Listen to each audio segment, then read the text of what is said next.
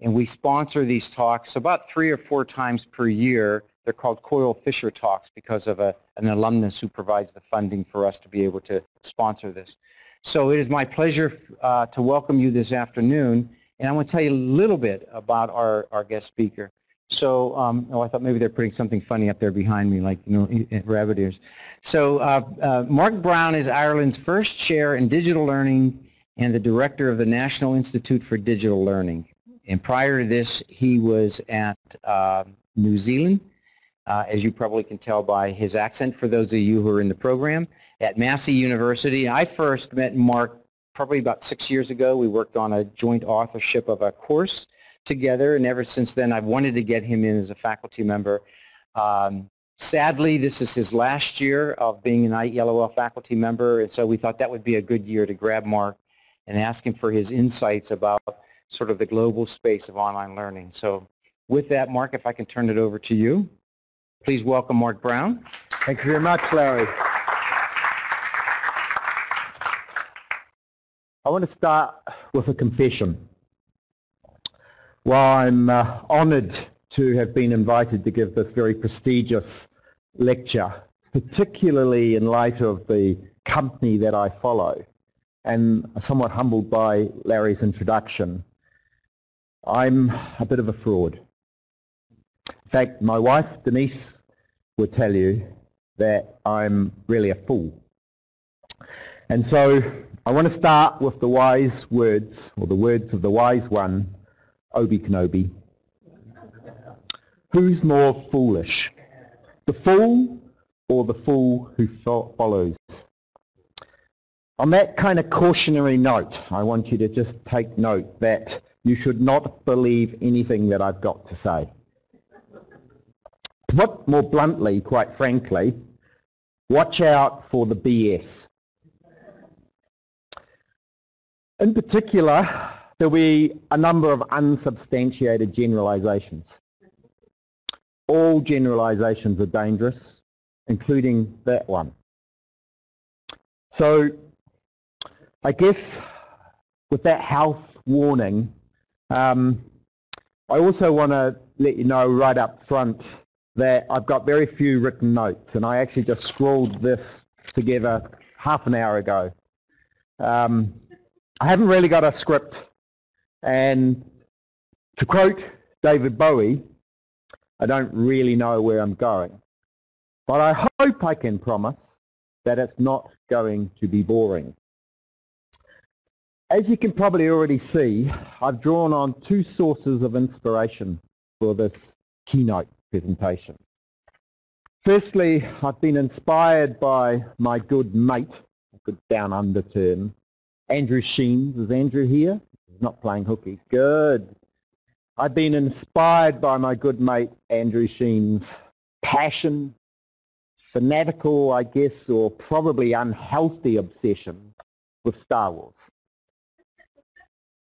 Secondly, when Larry asked me to give this presentation, I was actually on a flight to Phoenix, and I acted really quickly when I got the email at the airport, and I tapped away with the abstract on the phone, on my iPhone, on this flight.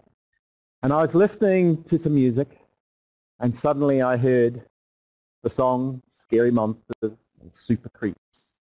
And David Bowie had only just recently passed by. So untimely, I must add. So what I'm going to try to do in a somewhat risky and untested way is a juxtaposition throughout the presentation between the work of Bowie and the classics of Star Wars. So let's see how that works. On that note, so 1980, where were you?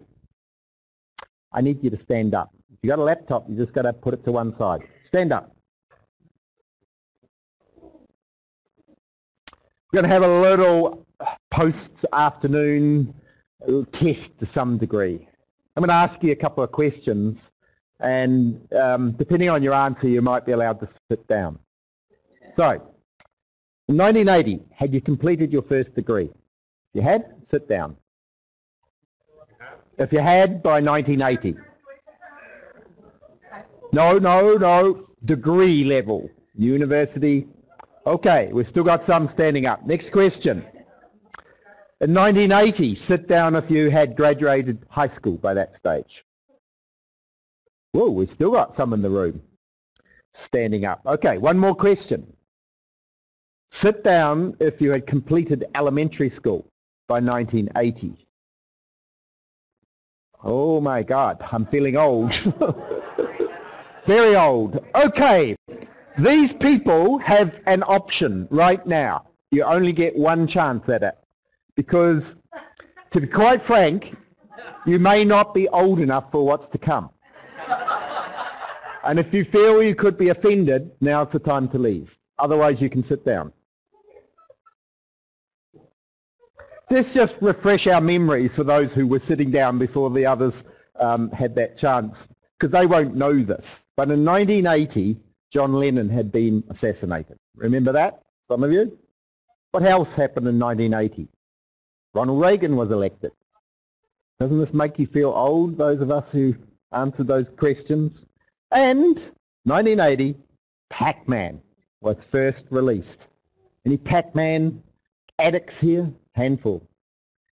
In my case, in 1980, I had just left school, as you saw. But just prior to then was 1978, to be accurate, the release of the Star Wars or Space Invaders calculator.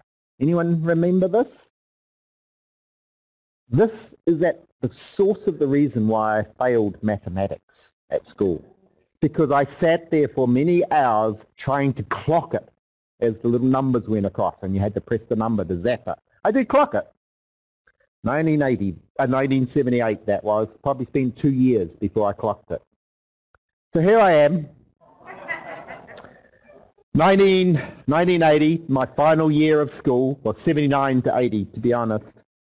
And then when I left, this is what I had at the core of my youth. Super Monsters and Scary Creeps. A track from Bowie that was released in that iconic year.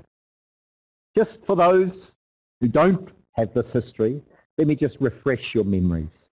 So on that note, I guess I should actually say something that's worth saying. So what I'm going to do in the time available, if I get enough time, is cover 3 things. I want to address the scary monsters of our field, and there are quite a number of them. Secondly, I want to address, and remember I'm an eagle, so there are no handy hints for teachers in this or instructors in this talk. I want to address some of the competing forces at work at a macro level. And lastly, I want to re-envision a future, a preferred future, to get you thinking about what kind of future we might want to create as educators. There's one message, I suppose, from what I've already shared with you and some historical kind of artifacts and a couple of others to come. The future is not what it used to be. I grew up in a small country village in New Zealand. I had no television, no radio until about the age of 14. Here I am.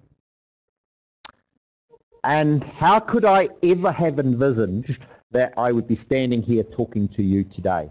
Is that not testament of the power of education? For those who don't know, I introduced myself to others earlier in the day. I didn't start university until the age of 25. Here I am, my country school, no more than 100, I think about 75 pupils, 75 students at the school. I'm 5 sitting there, as some of you can see. Hopefully I'm not standing in front of the screen for you. In New Zealand, there's really only one sport that's played. It's not quite accurate anymore, but in my day it was a game called rugby. Kind of like American football, but without all that other stuff that you have to wear. I sucked at rugby. Absolutely sucked. I was the drawback. There are forwards and there are backs. So I was a back, but I was a drawback. But at this game that I sucked at, I still have memories of my very first award. And education has helped me to win several others since, but this is the one I remember most. You see, Hopefully you can see this. This is the Principals Award, 1974. What do you give someone when you can't think of anything else? General helpfulness. There's another little twist to this though. If you look carefully at the signature, you might see the name Brown. And that man standing on the one side is my father. So it kind of was a bit of insider trading. But I guess the serious note here is if we were to roll on the time dial, the period from 1974 to the future, how can we imagine what life will be like? Because I certainly had no conception back in that time. So without any further ado, let's get started. The scary monsters. 3 questions. Who are the monsters? Where can they be found? And what nightmare stories are they telling us? And should we believe them, I guess, as well? So that last comment might be applicable here, and I promise that I will say nothing about what is going on in the US at the moment. I just wanted to put that on the public record. These are not the scary monsters or super creeps, I guess. On the other hand then, these two could be. Why? Let's look at it for a minute. You know, a picture says 1,000 words, does it not? What we've got here is for profit and public. You can just see this tension there, can't you? Maybe a little too sensitive, but men shouldn't feel like this at all these days. But let's not beat around the bush. One of the dirty little secrets of our field is that, and I don't intend to offend anyone here, but our field is still dominated by men in leadership roles who are making the decisions. Now things are changing. Most definitely not. That's not the case in Ireland. There's a serious issue. So I guess there's another element there to play with. Of course, we shouldn't worry too much because this comes from my good mate Andrew Sheen's office. I tell him he did not tell a lie for those who know him, with his saviour, if you like, his mentor. Probably on a more serious note, what I want to say, I'm not sure this comment has come up yet for those of you involved in the program, but culture eats strategy for lunch. And what I want to say here is the scary monsters are actually all amongst us. They're woven throughout the culture, the fabric of the work we do. And I'm going to give you a framework to kind of just, it's a populist framework. And remember those cautionary notes I began with. So I want to introduce just 4 kind of world views that make up, and there'll be others, the culture that we work within in our own organization. And as I'm introducing them, think about particular people. They might come to mind quite instantly that you recognize. So the first group I'm going to call the boosters. These are kind of the people that think somehow this technology is going to transform the world and transform education and lead to a better future. They kind of have this inherent technocentric perspective. I've got one that reports to me, and he has a classic saying. Mark, I hope you know. It's not about the technology, it's about the pedagogy. Of course, there are lots of forms of pedagogy, but that's kind of the excuse to say I'm not being led by technology. So there may even be some boosters amongst us. Boosters, you know, they keep us pushing us forward, but with a very strong technocentric view. Then we've got this group that I'm going to call the D-schoolers. These are the ones who want to be radical and transform the system and think that technology is going to break down the ivory towers, that they're somehow going to be transformative, or shall we use the more popular term at the moment, disruptive.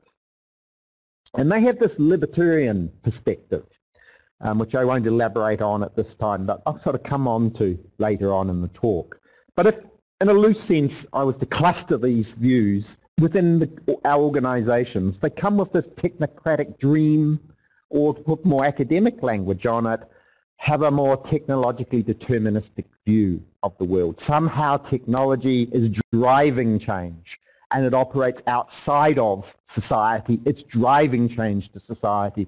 There's no sense in which society actually drives the technology.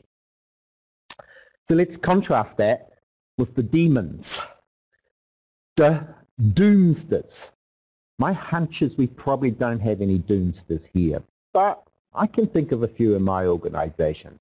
Why should I have to teach any differently? I've always taught this way. The lecture is very effective. It's efficient. Why should I do anything differently? Show me the evidence.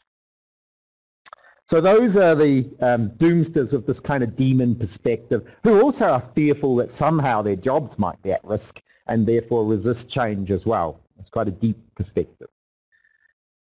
Arguably the group that's largest in education in our organizations are those who say, it's just a tool and it's how you use it that makes a difference. That's what's important. Actually, that's a dangerous perspective. And perhaps many of you have that perspective. I had that perspective once. It's the pedagogy that matters, not the tool.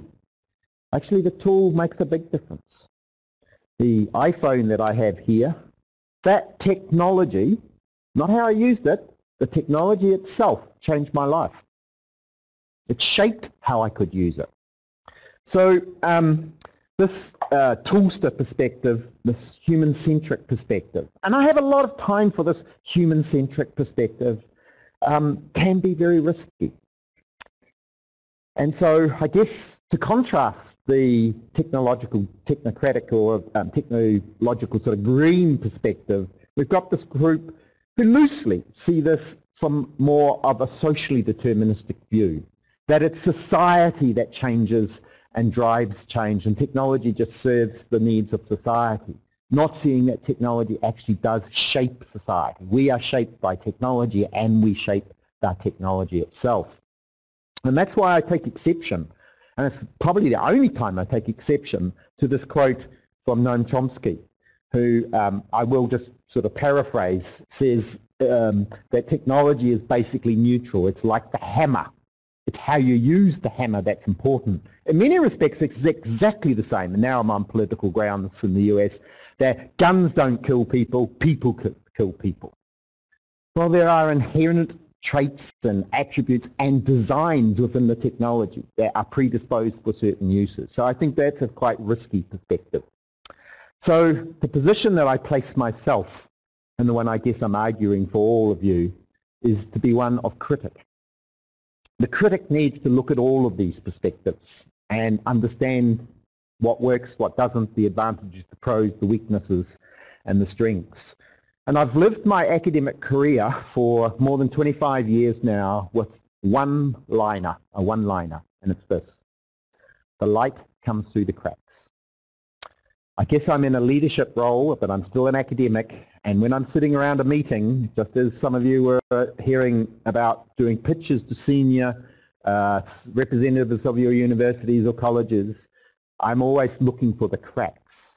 For me, real light comes through the cracks, real advancement. And I'm sad to see, not just as academics, as scholars, too often we try to cover the cracks, and we're scared of exposing those cracks, but too often our curriculum for our students is doing the same. Do remember, I warned you about the generalizations. And so I guess picking up on my comment about feeling a fraud, but probably more specifically a fool, the whole problem with the world is that when you take this critical perspective, it's actually quite challenging because it's almost paralyzing when you're always looking for the light in the cracks and you're always looking for the cracks. How do you actually do something? And in some respects, on a personal note, and I don't think this has come up in the IELOL, it's so hard to say, the imposter syndrome. I still suffer from this on a daily basis. I told you at the outset that I'm a fraud. The day that I start believing that I'm not a fraud will be the day I should get out, constantly questioning whether this is what I should be doing, whether this is the right thing to do. The day I start believing in my own speak is the day I need to be very worried. But it can be very challenging. And what is reassuring when you're in a leadership role, and it took me a number of years, probably only 5 years ago, when I was prepared to share this with some close colleagues, you know what? Every single person in that room, I think there were about 5 or 6 of us, all said, same for me. They were all senior leaders. They all felt this imposter syndrome. How come it's me that found this? Why am I in this role? There are lots of people better than me. But I guess what that means is, for me, not only are the monsters all around us, but the monsters are inside us. It's a great dilemma of what to do when on occasions it involves you making decisions that affect people's lives in very serious ways, including restructuring that leads to job losses. But if I want to zoom out for a minute, I think it was Stephanie tweeted yesterday about Audrey Waters' work, The Monsters of Educational Technology, her 2 books. The first, The Monsters of Educational Technology, which is partly another inspiration for this particular talk, and then her recent follow-up text, The Revenge of the Monsters of Educational Technology. So one would argue these are very much framed in the critical perspective. And if you're not familiar with Audrey's work, her blog, Hack Education, makes a good read. Except I got myself into quite a bit of hot water at a conference in Edinburgh about 3 months ago with a few, and maybe there was a gender dimension, I'm not sure, when I said to a couple of young women doing their PhDs, when we started talking about need to be critical, that I wasn't really that keen on Audrey's work. And there was a time where, yes, I've read the work and I appreciate, and I do still appreciate the critique. So it was a bit of a one-liner. But the reason I'm a little bit now concerned about positioning as a critic I just actually, before I add on to that, introduce another critic, because some of you will be aware that I use this as an example of one of the thought leaders that I follow, Neil Selwyn, who's more of a traditional scholar. And I would advocate this particular article or editorial from Neil about why our field is full of BS. But Neil, just like Audrey, and why I appreciate on the one hand the level of critique, more so with Neil because of the depth of that critique, but they don't offer alternatives. So that was my throwaway line to the 2 young women, that in my leadership role, yes, give me the critique, but give me something that I can use. And as a leader, and I have to say that sits more comfortably with me now, but in light of the imposter syndrome, it's something I don't find natural to say. I think that we have an obligation to lead and provide alternatives. If you're just going to provide critical commentary and don't, I think that's a cop-out. Of course, the latter is harder. So Neil is particularly critical of our field, and this is almost very passé, I think, to use the Gartner hype cycle these days, and you've probably seen many variations of it. Neil talks about the cycle of hype, hope, and disappointment, and he's certainly not the only one. And that we had a discussion about failed educational technologies, another dirty little secret of our field. Arguably, most of them fail if you follow the Gartner hype cycle. I actually have a real problem with the Gartner hype cycle. So I just wanted to share with you that, because for me, this is a very deficit-oriented model. It's also very technologically deterministic because it's focused on the technology. It doesn't understand all of the cultural dimensions and even the politics associated with its implementation. I guess the other thing I would say is that the cycle is very much focused on resistance. And I am much more interested in resilience, digital resilience, the concept of digital resilience. So my own thinking as a leader and the impact that technologies have, I don't dismiss the value of the Gartner hype cycle at one level, but the concept of digital resilience talks about how there's always a legacy and how the organizational culture in which a technology comes into. And remember, an ecology is made up of a complex array of interactions, that there is a change. You've introduced something new. How the response might be will be very different for different organizations. And so this line of thinking, drawing on the work of Martin Weller and Terry Anderson, talks about how the core identity of the organization, in this case Penn State, where we're based here, hosted, hasn't changed in terms of its core mission. It might have just evolved slowly because, of course, if it doesn't change in an ecology and the circumstances change greatly, you become extinct as a species. But it has taken on the affordances of many of the technologies. But they're so woven into the fabric of the ecology, you just don't see them. So for me, this is a much deeper level of understanding about change. And I guess change and culture are the two things that I'm really amplifying here and thinking about the monsters. I don't know if you're familiar with Crofter's work and out of the business sort of area, a staged model of change. It's often used in leadership training, particularly in MBA type programs. The sequence where you need to, if you wanted to get action, and maybe some lessons for some of you here, create a sense of urgency, build the right team of people together, develop the vision. And I'll just stop there for a minute. So one of the key elements here is vision. And we hear a lot about the importance of vision. And then ultimately, as you go through this series of steps, and there's this, I guess, image conjures up, there's a linear stage approach to this. So I'm deliberately saying that tongue-in-cheek or a little critically. And then ultimately, you have a new culture emerge. The ecological model that I introduced doesn't see it. It's just not that simple, quite frankly. And the work of Michael Fulham and Jeff Scott, who write on leadership in higher education, drawing more on this ecological sort of approach, would be very critical of vision right at the outset.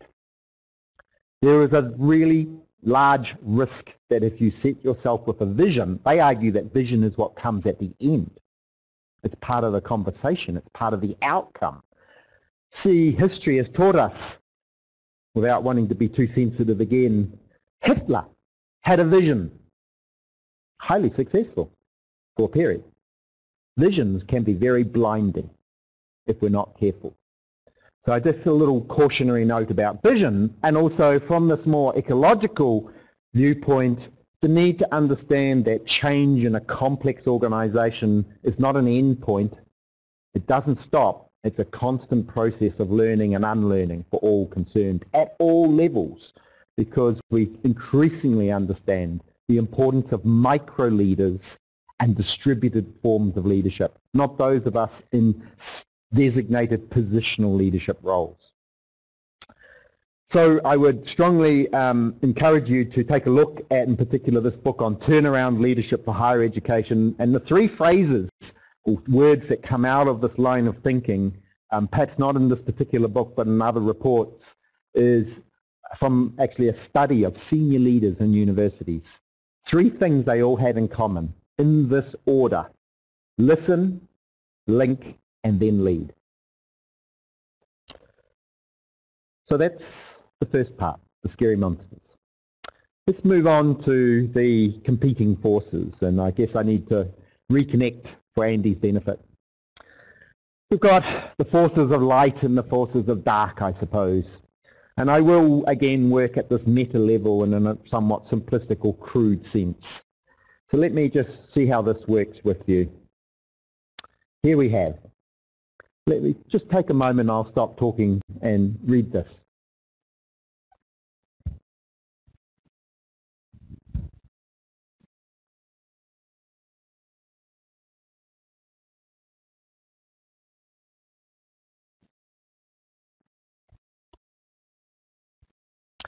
And they're both right. They're seeing the same thing, but just seeing it differently. And so what I want to argue here is, and you'll see me come back to Einstein on a few occasions to come, it's the theories that we use that shape our observations, that help us see things or not see things. And theory is very powerful in that respect. And what I want to do in the next few slides is extend this metaphor. I'm going to use the metaphor of a telescope, if you like. We're on one of those spaceships, and what I'm going to argue, what I'm arguing, is just using one lens, is one theory or one set of theories is no longer good enough. Because the way the world is and these forces at work are much more sophisticated and complex. It's almost like we need double vision. We need to be able to alternate our vision or have bifocal vision. If I want to use a binary distinction, of course it's more complex than that. But we can change the lens of the telescope and we see different things beyond and short. So I'm going to have a theory that I'm going to introduce to you, and this is kind of, I guess, the meatiest part of what I want to talk about.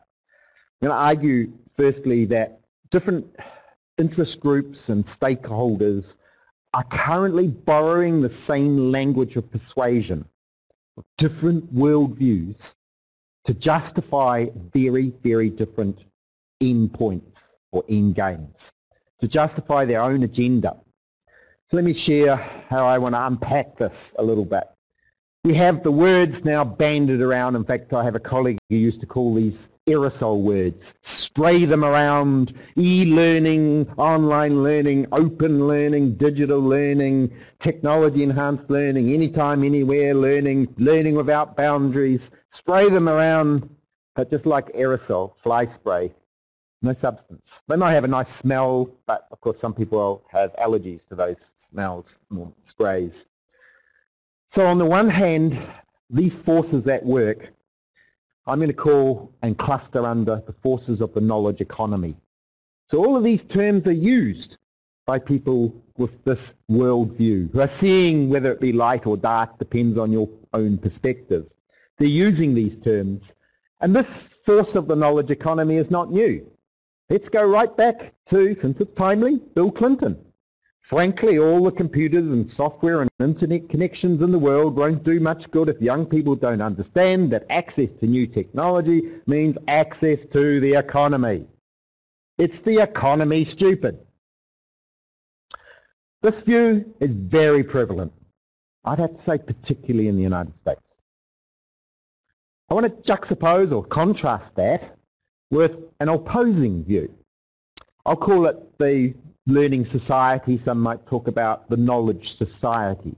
This is a very noble tradition that really has its roots in continental Europe. And I'm going to give you a quote here from a very recent quote from the president. Since I quoted the president or ex-president of the United States, let me quote here the current president, Michael J. Higgins of Ireland. And I'll read this one again because it's a little hard on the screen. Higher education has a crucial role to play in laying the foundations of a society that is more inclusive, participatory and equal, the president said. The role of the university in enabling citizens to develop the tools to address the great challenges of our time, global poverty, climate change and sustainability, is vital, or was vital. So that's how these two quotes contrast these different perspectives, the light and the dark, if you like. And the same language is used. Technology is used as a way of bringing the light or possibly bringing the dark, depending on your perspective. Except it's much more complex than that. So I'm going to outline in the next section 4 competing discourses, 4 languages of persuasion that fall under this framework.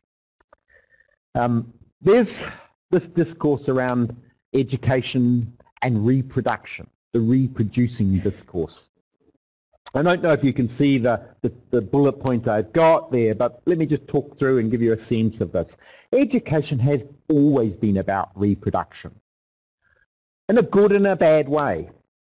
The bad way and the sad way is that we pretty much know in most Western countries that we have done a fantastic job in education of reproducing privilege from one generation to the next. A fantastic job. Not just privilege socioeconomically, but through gender and other much more subtle forms.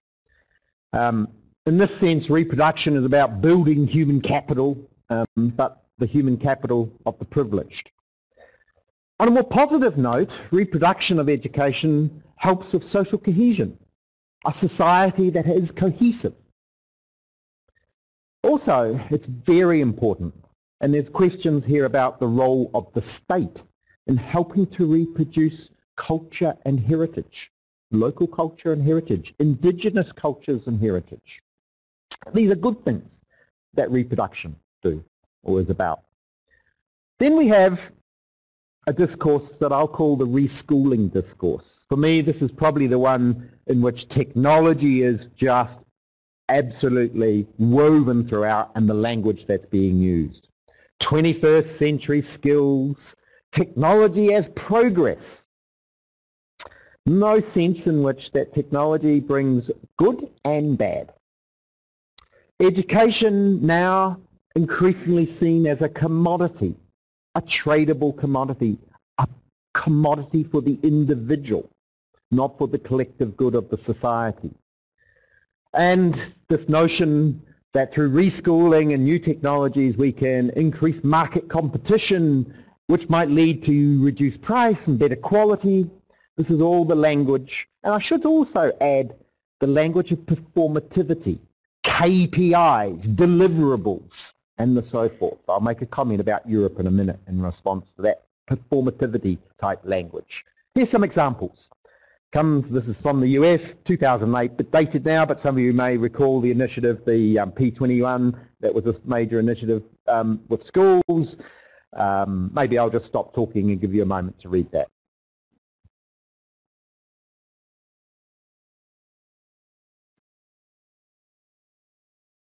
I've highlighted the keywords: economy, competitiveness. You usually hear about markets. Our future depends on this, the future competitiveness of the country. Here's an example of technology as progress. MOOCs. Arguably no other innovation in education since, I would say, the post-Sputnik era had the same popular interest in the media than MOOCs. There's some lessons to be taken. Remember, creating a sense of urgency was that change model. But those of us who have been associated with distance education for a long time, and I'm looking at Larry here in particular, know that a lot of what has been done is not that new. Also, we have to ask ourselves, who's doing it and why? What's the real agenda? Safer ground for me, given that many of those platforms on that last screen come out of the US and from elite universities, is from Ireland. I don't know if you're familiar with the Tata Consulting Group. That's a top Forbes 100 company. They came to Ireland about 2 years ago. I was engaged with these discussions. We still are, I might add. And they came to Ireland. They have some historical family roots in Ireland. This is a multi-billion-dollar corporate, the second largest employer in the United Kingdom outside of the public service. Somewhat ironic that an Indian company now owns all the steel factories, the car manufacturers, and so forth. To make Ireland the world's capital of online learning, to sell Irish degrees worldwide. Sell a degree as a commodity. Now, of course, globally. So there's some code language here. Lastly, and I'm sure you're familiar here with straight line, is it? This idea that create increased market competition, open up the market, create new models, new business models, drive down costs, because there's a crisis around student loans and the way in which higher education, particularly in the United States, but also down under, has been presented. So they're just some examples in this sort of general reschooling discourse, of which you're obviously picking up that I'm not sure much really is being reschooled at all. Let's contrast that with the deschooling. Now, I used the word deschooling before at the individual level within the organization, but now I'm talking at the macro level. So some key terms here: unbundling, which I'm sure you're familiar with, opening up access, micro-credentials as a way of challenging the ivory tower and generating education in ways and new models, if you like, opening up new pathways, new learning pathways. So similarly, I'm going to give you just some examples that flesh this out a little bit. But first, before I do so, who's this? Seymour Papert. Some of us are old enough to know, and I just threw this in at the last minute yesterday because Seymour Papert passed away last week. And Seymour Papert is well known as a deschooler. In his seminal book in 1980, just by chance, 1980, 81 I think, Mindstorms, he's from MIT, the original developer of the Logo programming language, talked about schools without a curriculum. and how sad it was what we did to our students, our children going through this factory model. So here's an example I thought I'd use since I'm here at Penn State, an ASU example. This is deschooling. Really? Sorry, is it really? I'd say it's not unbundling, it's rebundling. How is this really that different? Is this truly deschooling what we've done in the past? On the other hand, here's an example from Canada, a very successful example. If you're not familiar with the BC Campus Open Textbook Initiative, and on their website they have a live count of how much money has been saved. And I'm familiar with some of the initiatives in states like California in open textbooks. This is, I think, much more genuinely a deschooling initiative, an enabling, empowering initiative. But then we have micro-credentials, and just one example, and I'm familiar with a number of institutions going down this path, and again, I hope I'm not going to offend anyone, but you could argue that the competency-based movement in the US, which is where it's really centered, also is being presented in a way that's about deschooling, changing the model. And there's, of course, one university that's very, very well known internationally for what it's doing. Again, I just question to what extent that truly is deschooling, depending upon your definition of what education is fundamentally. Taking that, though, to another level, the badging movement. This is the latest big thing, is it not? Well, there's probably some other latest big things. So let me just amplify the risks here, the scary monsters. Badging is the ultimate for the free marketeers. Whilst being positioned in the one hand as deschooling, creating these badges and a marketplace of badges in which people can trade and by individual choice. And the tensions at work here, that I can almost build my own curriculum, build these badges. That's the ultimate of the marketplace. But it might also be quite enabling for individuals. I want to sort of just show you a brief video to unpack that slightly with the badging movement and some of the forces here. But the last thing I'll show you is this one out of Europe at the moment, where based on the model of the airline alliances, I'm a Star Alliance, I won't say what level, but I'm a Star Alliance member, so I try to fly with Star Alliance partners. And so this is an initiative, an idea that actually I had about 5 years ago, an initiative with a number of universities to build this international alliance where MOOCs will be given credit for the first year, and in Europe we have something called the European Credit Transfer System, which already allows credit. So we, unlike the US, we actually already have a mechanism for this to happen. So this is about whole new learning pathways, and this global alliance, like the airline alliances, is truly international. So all of this thinking, I guess, at the moment, the really big thing, not badges, is the blockchain. And I'm not sure how many of you are familiar with this. This is pretty new thinking around the blockchain. The blockchain is a technology that's at the root of the Bitcoin, and it's the banking system is based on this. It's an absolutely guaranteed, secure system where a student could have their personal data shared across institutions, across providers, and be able to truly use a supermarket model of making up their degrees or qualifications from any number of providers. Blockchain can go even further. So have a look at this video.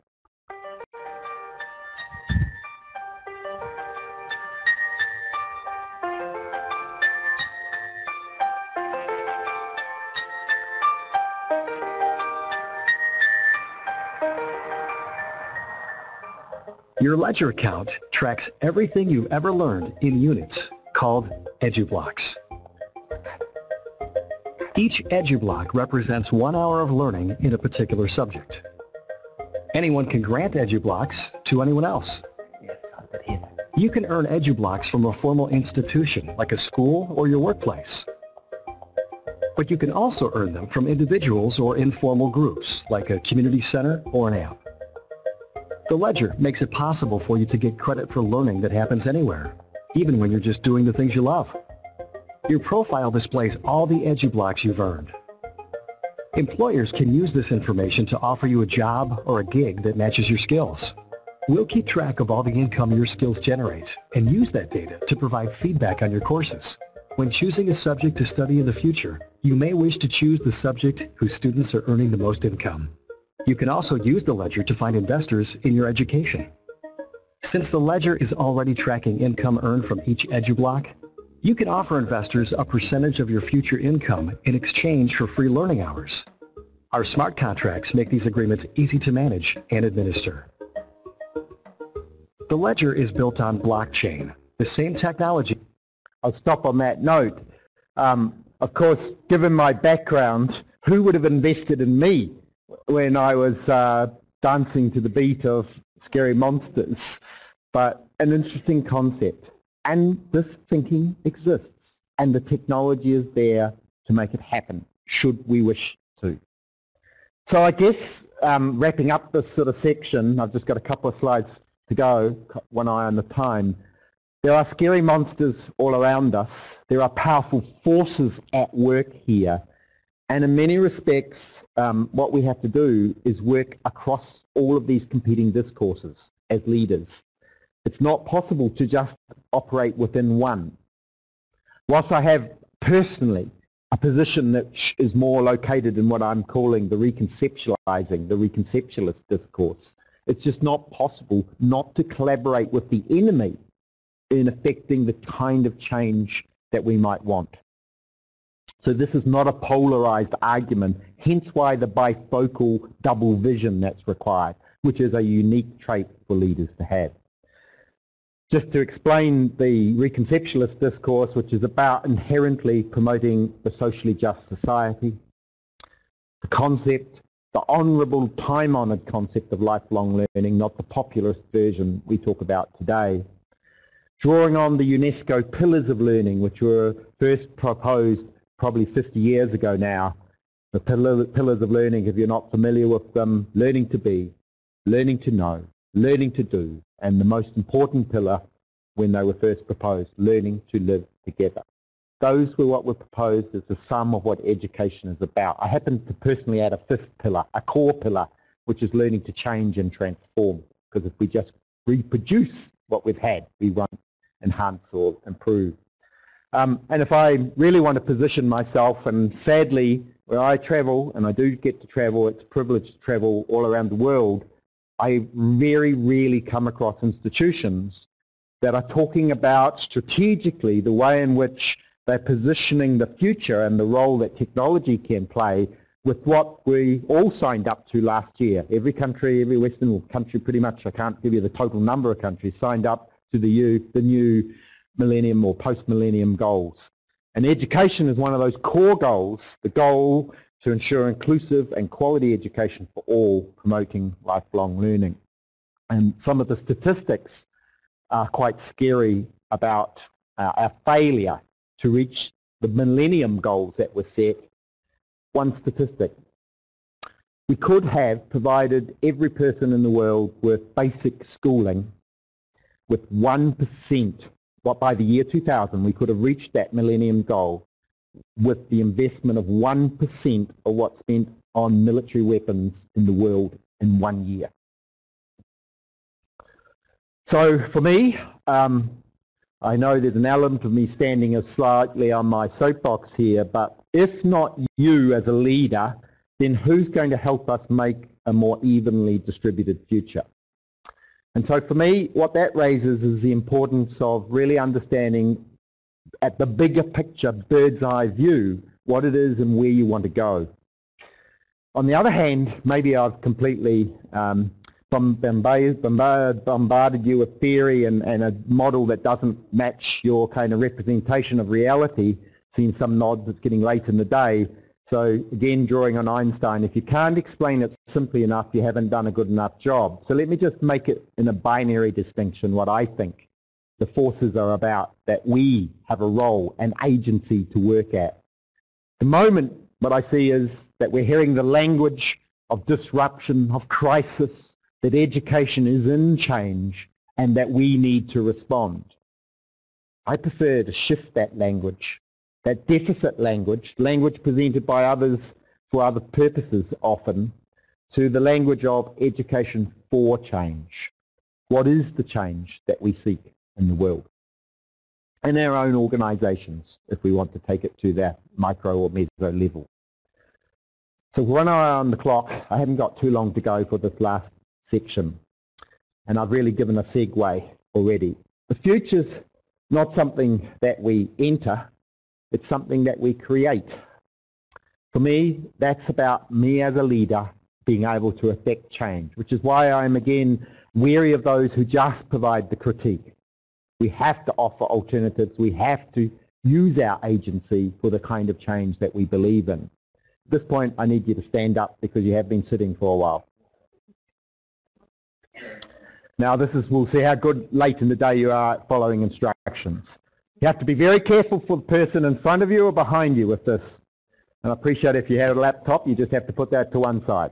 With your right hand, right hand, put it in front of your eyes, close your eyes so you're not able to see, and now with your left hand, I want you to point, no opening eyes, I can see, and those people online, we have a camera watching you right now. You should be standing up. I can see some of you sitting down. I want you with your left hand to point to east. Point to east. Come on, hands out, point to east. All right, make it very clear, don't be shy, you're a leader. Now, keep your hand out and take the hand in front of you, keep pointing and take the hand in front of your eyes and look around where people are pointing. You may sit down.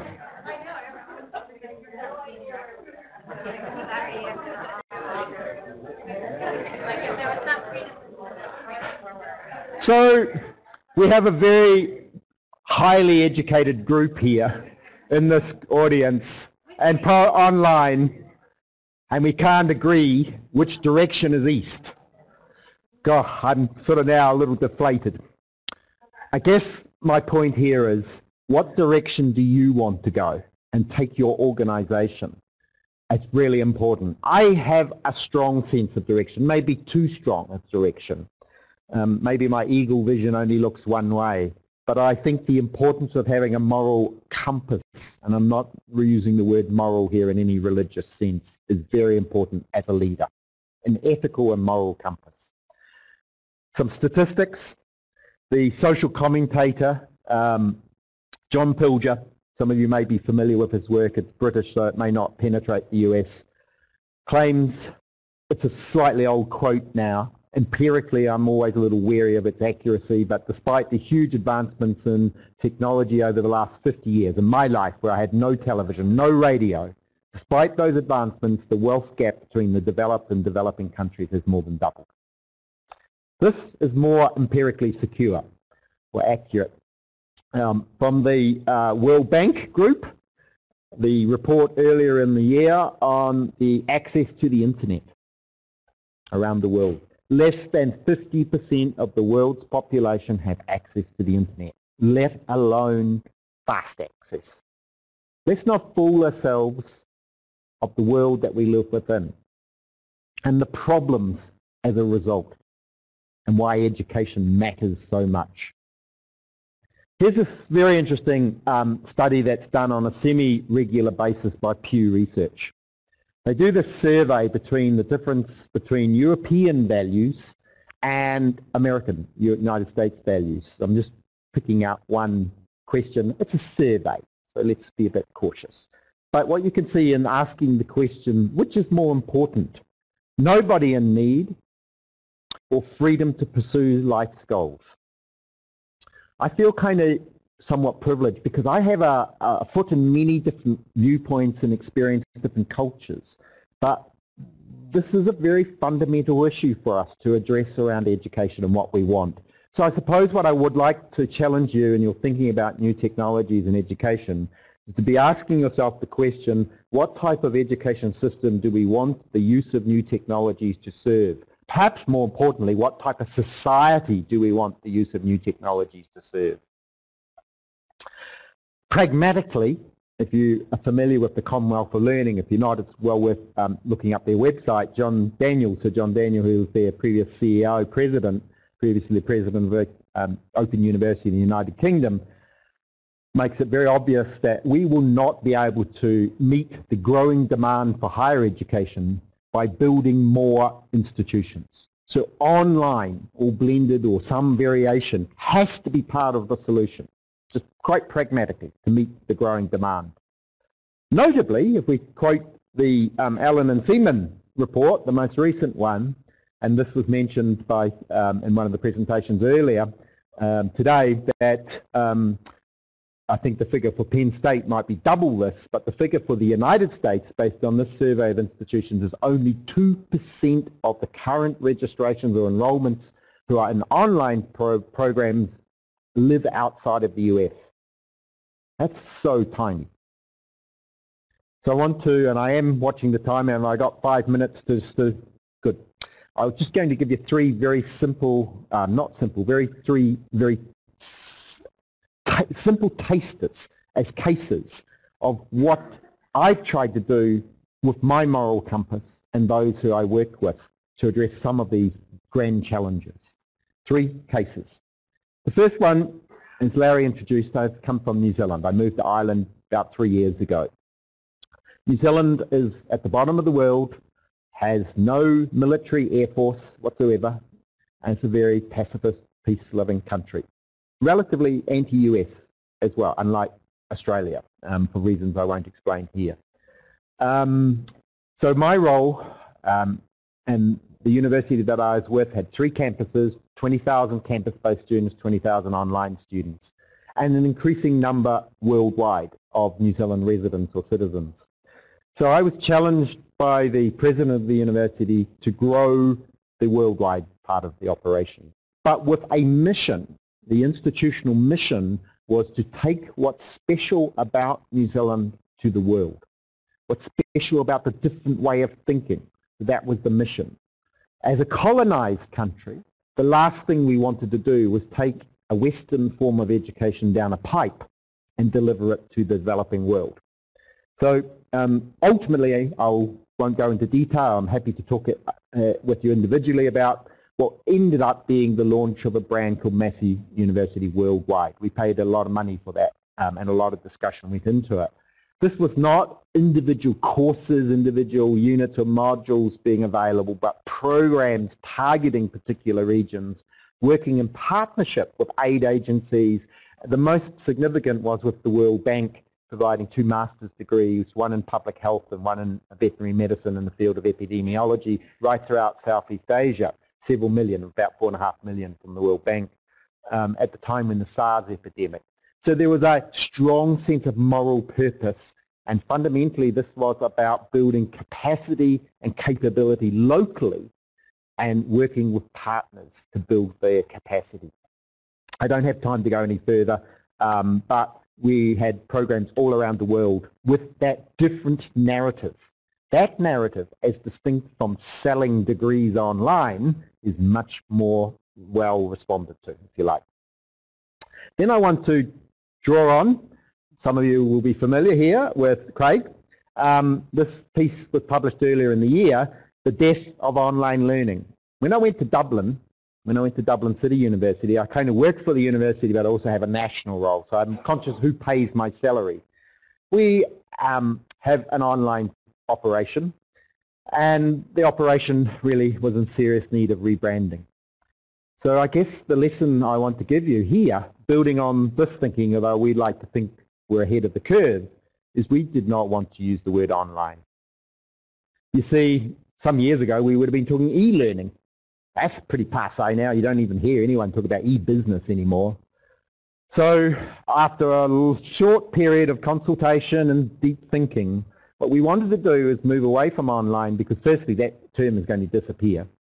Will we really be seriously talking the word online in 5 years? Do we brand Penn State campus or Penn State face-to-face versus online? That's a delivery mode. Inherently, that's institutionally centric. So the brand that we ended up with, and I don't have long enough to really flesh out these little cases, is DCU connected. Being connected wherever you are. Let me give you an example of what we did. All in a very short space, but deep thinking about the importance of being learner-centric or perhaps learning-centric. And online is just a delivery mode. It's not the actual experience that we were trying to promote. Here's what the experience is. My name is Patrice Brennan and I did a BA in Humanities with DCU.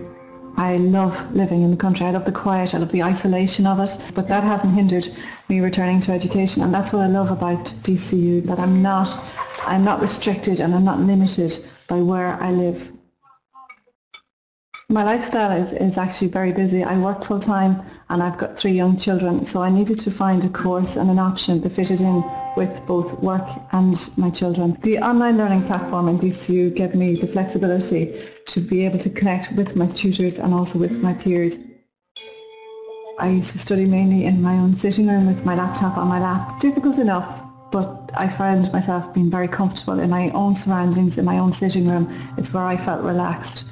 I do retreat to our study, which is actually a radio room. My husband is very much into amateur radio. When I'm studying, I can hear this constant Morse code in the background, which I've become so accustomed to now that I find I need it, almost need it, to study. As a family, we've become more open, more questioning, and even my children, which I love to see, my children question everything. That has all come from my educating them. DCU has changed my life without a doubt. I have more confidence, I'm more self-assured. DCU Connected has opened every door for me. So I won't linger on that other than say there's a very raw, authentic element that comes through that. I'm going to skip through that next slide. Last example. MOOCs are huge in Europe. MOOCs in the US, people passe, bad, bubble burst. That's what I hear in my network. Here's a survey that I'm involved in, which uses the same survey, the Babson study, if you like, that's used annually, that's looking at MOOCs in Europe. And you can see here the drivers, not so much the drivers, sorry, the intent to offer MOOCs is far higher than in Europe than the US. And some of the other data from the study shows us there are very different drivers, because in continental Europe, countries like Germany and France, education is free. If you like contrasting the forces of the learning society with those of the knowledge economy, the learning society sees education as inherently a public good. So last week I was very, very busy when I was trying to put these slides together and do a few other things, because we're about to embark on the launch of our new MOOC initiative at DCU with a brand new MOOC platform. Why would we do that? Well, for reasons that are very different from most institutions. For those of you who happen to use Moodle, this is a MOOC platform that Moodle HQ have been building for the last 12 months.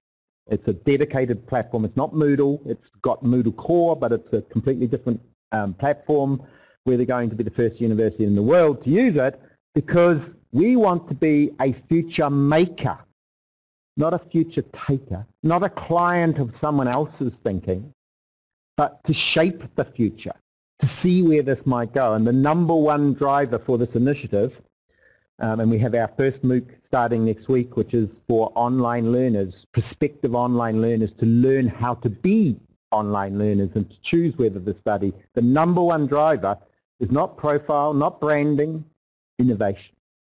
To create the third space for innovation where we can try things, do things differently, to be at the cutting edge in a way that we're not risking those who are serious students who are paid, if you like, for their course offerings. That's the reason. Happy to talk about that at other times.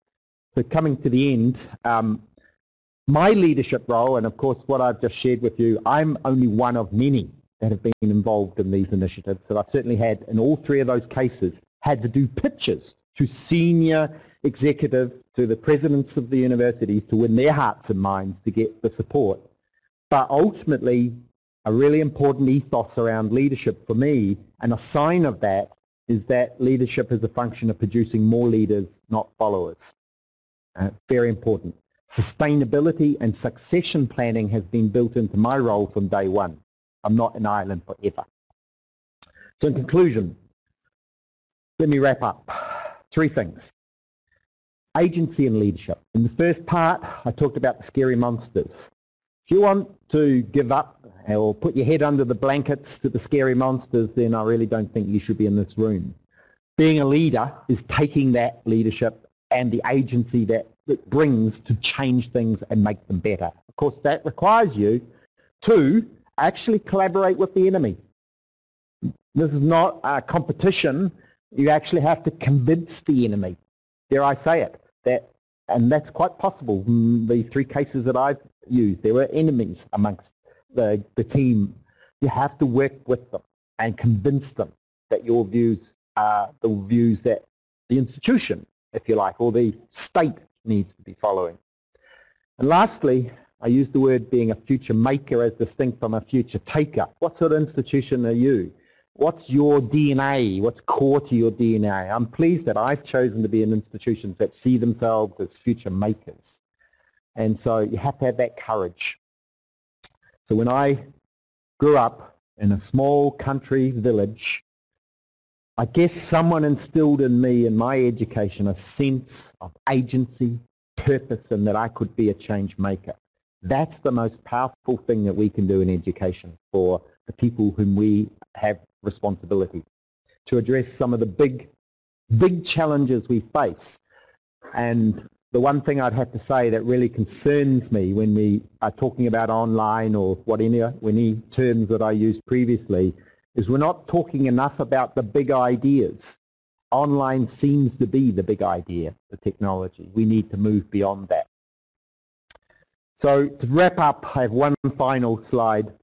I just want to use Einstein in a brief video, just a very brief one, to remind us also, and my example of the opportunity that we're embarking on with this new MOOC platform is we want to do things differently, not the way they've been done before with the other platforms.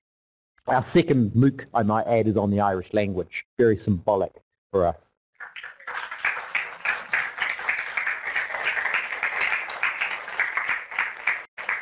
So thank you very much. I happen to think we have all the change makers here, the crazy ones in this room. I think I may have left some time for questions. I'm very conscious of having gone over time, but I'm always happy to talk individually if we have to wrap up soon. So from the last couple of days, well, yeah, it's 2 days. Yeah, we just started yesterday. We've been talking about a lot of the concepts that Mark has presented and summarized for us in such an eloquent way. Thank you, Mark. What kind of questions do you have about your role, your position, how we view this space moving forward? What would you say is your most fundamental insight as you try to lead people in education, in working with them? Like, what do you try? You know, it was all about leaders creating leaders. Mm-hmm. What is the most important thing in working toward that vision with educators for you in a leadership position? So the first thing that sprung to mind in the first part of your question, it just came to the forefront of my head, which is usually the best answer, is you have to win hearts and minds. This is about change. And if you don't win hearts and minds, and if change is imposed from the top, or if the hearts and minds are at the bottom but are disconnected from the top, so I like to talk about middle out. Many of us are in middle leadership roles. Middle out is just as important as top down and bottom up, but ultimately this is about change. And if you haven't won the hearts and minds, for me, you're doomed to fail. Can't win everyone though, not those doomsters. So I'm wondering kind of how, well, so there's some evidence from Purdue University and the Gallup poll teamed up and they did this huge survey of graduates, college graduates, and found that the biggest thing was connection with faculty and people, the biggest thing that people took away from their college experience, which I'm speaking from the faculty perspective. We know it's the interaction with the students, that's the transformative thing. So how do you see that, you know, online or, you know, these distributed learning, how we can preserve that elements, and what new structures can we do to take the place of that? People just happening to spend time together in the hallway, or that, because sometimes, the faculty, what people will remember is what could have been just a passing comment. It's usually not the formal things, it's the informal interactions. What's going to take the place of that? So I have two sort of immediate responses that come to mind, and they operate at two levels. The first is our online learners are not the same typically as our campus-based student that's left school. They've got other things in their lives. Now that is changing. There's evidence to show the age group is getting younger and younger. But there's plenty of evidence through the way social networks are used that people can be very connected online. And I think we've just got to learn.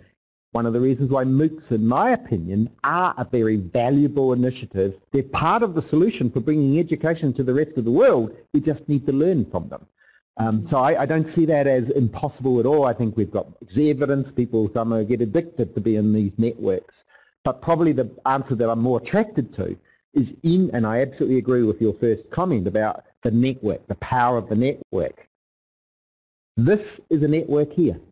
This is the single most valuable thing that this cohort has, and the cohorts that have come before you and afterwards. This is an exercise of change making. Your job and the agency you need to take is to make sure you get that network to the best of your ability whilst you're here and afterwards. Because you're all going to follow careers that will go off and on into different positions of responsibility, and it's fantastic having that network. The single most valuable thing for me, and my privilege of being able to travel internationally, is I have an incredible network. It's like gold to me. So that's a challenge to you, and it's really also, I think, a validation and a celebration of just how valuable this is, this experience. And a credit to Larry and the team, I have to say. Hi, Mark. I have a question. I don't know if it's working. Great. How do you, first of all, the new MOOC platform looks great. Congratulations. What an accomplishment. How do you rationalize some of your last statements on access to education as being almost a basic human right versus, say, the astronomical cost today, especially in the U.S., for a bachelor's degree? I'm just kind of curious to your thoughts on that. Two comments. I'll just a little segue on the MOOC one because I really didn't do those justice. I might pick up on some of them on Thursday, depending if you're interested. What's really important about the MOOC initiative and Moodle, and I know Canvas is probably the LMS that's now got the greatest traction, is Moodle has language packs for just about every language in the world. 75% of all MOOCs being offered currently, if you believe a report out in February, are being offered in English. This is not a form of cultural imperialism. I don't know what is it. And so in Europe, this is a very big issue. It's one of the reasons why many of my European continental colleagues haven't lost any sleep over the decision for the UK to leave Europe or the European Union, because they've never really embraced multilingual and a diverse sort of sense of culture. Our reason to be in Moodle, and the comment I made about the Irish language, this is deeply symbolic for us. Ireland is part of Europe, and we therefore want to embrace language and culture. Coming back then to the second part of your question, so for me, that last section I talked about our preferred futures. Our politicians have got a lot, our policymakers, but we have to do this as well, because we can't leave them, to make their decisions. The fundamental issue we're faced with is who pays. If we all understand that education matters and we are committed to education. In fact, if we're not committed, the issues that the world faces, unsustainable population growth, the inability to feed the planet, climate change, the conflict that's going on, education has to be one of the major solutions to that. So we all agree education is crucial, I hope. So then the question is, who pays for it? So what we have is different models. In the US, in Australia, in New Zealand increasingly, that is the private individual. Education as the knowledge economy is part of a personal benefit, and therefore the individual who gets the benefit pays for it. In New Zealand, a quick one-liner, The third largest export income earner for the country now is education. That's how big education has become as a business. Where I live, and in continental Europe, UK is a complete exception, they're in the similar league to the US, education is seen as a basic public good. That the benefit is not just for the individual, but for society at large. Hence why the policy level decision is the state largely pays for it. So minimal fees in Ireland, that's a challenge for us in the financial situation that Ireland's in, but the downside, depending on your perspective, is we pay very high taxes for that. So that's a kind of fundamental issue that we have to grapple with. But let's also challenge ourselves to get outside of our national boundaries, which is what I'll try to do on Thursday for those of you who are coming along, because the challenges we face are not just restricted in today's globally connected world. But this is an issue that if we don't address, and of course I'm familiar with the debt level in the US for students, this is unsustainable. So, Wendy? Love your presentation, Mark. Thank you. I was watching the Olympics the other day, and they had the bike race, and it was a competition. I mean, these guys were going as hard as they could for 150 miles. Sometimes they'd go over cobblestone, their bikes would break down, they kept going, right? Sometimes one was in front, and the others followed, and then the other one would come in front, and the others would follow. And it goes back to that comment about all of us needing to lead, but it also goes to that idea of sometimes we're the learner, sometimes we're the teacher, sometimes we're the leader, sometimes we're the follower. But even when we're competing, there's a collaboration that goes on.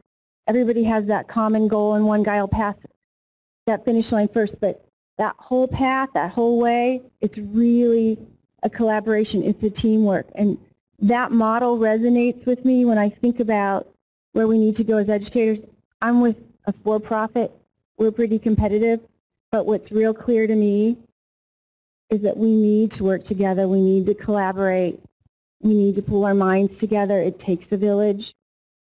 And I would like your comments on that because I saw a lot about leadership, and I just want your thoughts on collaboration. So the one way I could connect into that is using an ecological metaphor, despite what commonly is thought around evolutionary theory. The species that actually survive are those that collaborate and compete, but collaborate. So the collaboration absolutely is crucial. And the bike example resonates with me because we had a son who was a professional cyclist in Europe for a few years, but also the best example you often see in leadership development programs are the Canadian geese. And there's some great, search YouTube, Canadian geese leadership. So the geese are able to fly and be 30%, or I think it might even be more, efficient by that collaboration. And that's the distributed leadership, the sharing, not always being at the front. This I'm going to share with you as a personal story for me because I've taken a really, well, it was quite symbolic for me, quite meaningful only in the last 24 hours. It sounds a little egotistical, but it's a sign that something is about the culture I'm working in is starting to be where I would like it to be. So I just had one of those really good flights over from Dublin. I went to Chicago, so I think it was around 7 hours. And I managed to write a conference paper, a collaborative conference paper on the plane. It was just a short paper, about 3,000 words. And I had bits and pieces already there, so don't think I just rattled it off like that. But it's one of those occasions where it all just fitted together. And I was probably half a day ahead of my schedule. I was really pleased with myself. A group of us, of my team, about 6 of our team, I shouldn't say my team, are going to this conference in Australia. I'll tell you more about that on Thursday. So if you're going to go that far, they've never been there, we may as well have a few papers. So we sort of identified maybe 3 papers we would do. So that was one of them that I managed to do. I said to one of my colleagues on Chicago, and I usually don't, this is a lesson for leaders as well, I typically do not as a rule send any emails on the weekend. I write them, but I have staff with young children, just know what that's like, that background noise. And we talk about this, they like to get them on a Sunday evening. But this was an exception because time zones and other things. So I said to him, I think I'm going to write another one. I think I can do it.